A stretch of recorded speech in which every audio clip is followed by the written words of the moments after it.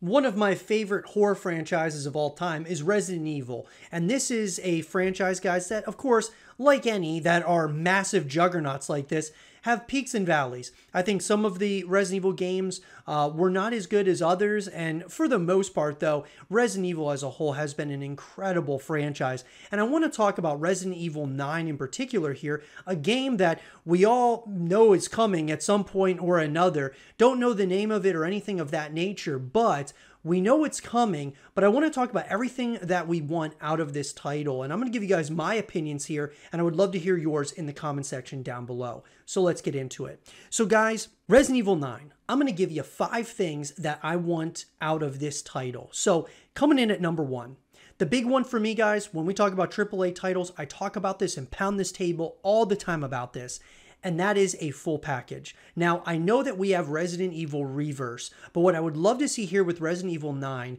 is a full package from the perspective of single-player story, multiplayer experiences, and co-op modes, where number 1, you have a single-player experience that you play through and you can learn all about the story and the lore and the legacy of where they're trying to go with the story. And then you have co-op modes where you can play with your friends, going up against waves and waves of enemies potentially, or playing the story together with your friends and being able to, go through that story and experience together with other people. And then lastly, playing against other people across the globe in the form of a multiplayer experience.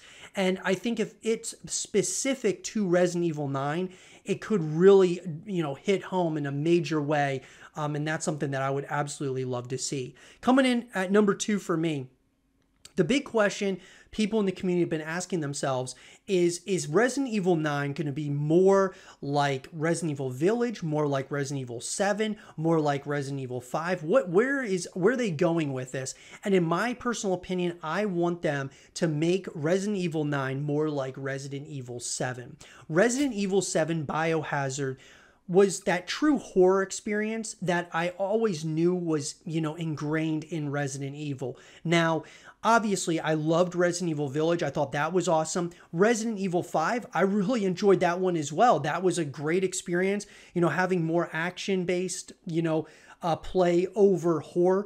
I was okay with it with Resident Evil 5, but with Resident Evil, 7, and Resident Evil Village, there's been more horror elements over action. And that's really what Resident Evil is all about, in my personal opinion, is more horror over action. You definitely have action in those games, but it's definitely you're prioritizing the horror elements over the action. And I think that going the route of being more like a Resident Evil 7 would be absolutely incredible. I have a feeling that it's going to be more like Village, just because of the popularity and things of that nature, even though 7 was very popular too. I would like to see it more like 7. What would you guys like to see it more as? More as like Village, more like Biohazard, or more like, one of the action over horror titles like a Resident Evil 5? Coming in at number 3 for me, one of the things, guys, that I love about Resident Evil are the different puzzles, right? That's what it's iconic to the Resident Evil franchise, is having a lot of different puzzles and trying to solve, where you're supposed to be going, what you're supposed to be doing. And this, of course, they had a lot of this in pretty much all the titles, but it felt like they had a lot more in Resident Evil Village than they did in, other games in recent memory in the Resident Evil franchise. I'd like to see less puzzles in Resident Evil 9 than we saw in some of the other titles. Not that I want them to go away completely from the puzzle solving and things of that nature, but I would love for them to kind of lessen it, because I noticed a lot where whenever there's a lot of puzzles, it sometimes takes you out of the experience because, especially if you get frustrated trying to figure out a specific puzzle, sometimes that can, draw you away from the game. Instead, I think having puzzles and having it very calculated where you're putting them is very important. Because then, if you're not having them all the time, but you're having them, consistently enough, it's going to keep you engaged where you really want to see what happens next. So you solve the puzzle, you figure it out. And so I would just like to see, though, at the end of the day, less puzzles in Resident Evil 9. Coming in at number 4 for me, I would love to see a lot more customizable options where you're able to upgrade some of your gear, whether it's your weapons, things of that nature.